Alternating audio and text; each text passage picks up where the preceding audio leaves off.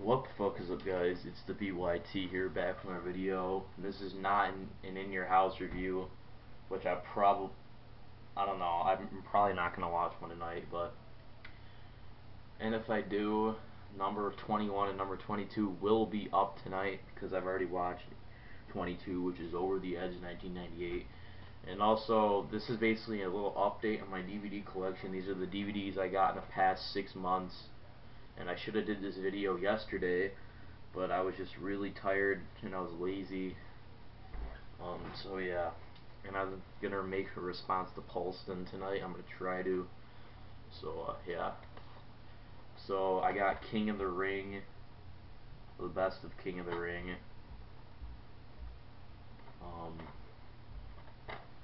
So yeah.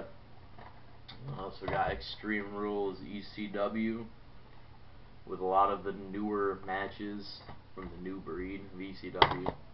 Triple H, Thy Kingdom Come, with only one disc for some reason, which was the documentary, good documentary. Goldberg, The Ultimate Collection, overrated wrestler. Never really was a fan of Goldberg. I just got it because I kind of want to study more of Goldberg's matches, and I did. He doesn't really interest me. It's like 5 moves of doom, basically.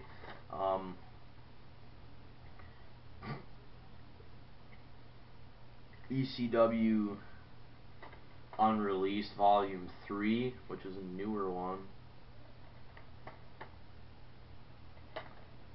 which is RVD kicking Jerry Lynn in the head.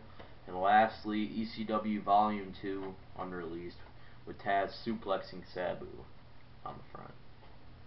Over the head, belly to belly overhead Tazplex, to be exact. So yeah, I'll see you guys later. This is my update in the past 6 months. Let me just show you the stack.